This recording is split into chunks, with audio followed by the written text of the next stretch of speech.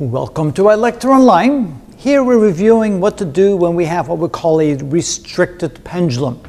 A pendulum is able to swing in one direction freely, but on the other direction the string hits a peg and only the bottom part of it will then swing outward, and when it comes back the whole thing will swing back.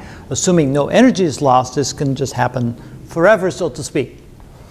So how do we deal with that? Well, it turns out that the total period is equal to 1/2 times the sum of the period the pendulum has on the left side and the period the pendulum has on the right side. Notice that on the left side the length is 2 meters, on the right side the effective length is only 1/2 meter. The mass doesn't matter, I put it up there, but it really doesn't matter. And so what happens is that the period of oscillation is 1/2 times the period on the left side plus the period on the right side, and we simply take our common equation for the period.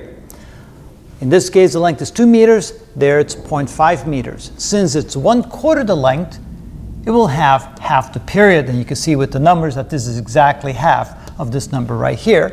And then we work out the numbers, we end up with a period of 2.13 seconds. Just the key here is that you just calculate the period on both sides, add them together, take half of that, essentially that's taking the average value, and that is the period of the whole pendulum when it's restricted on one side.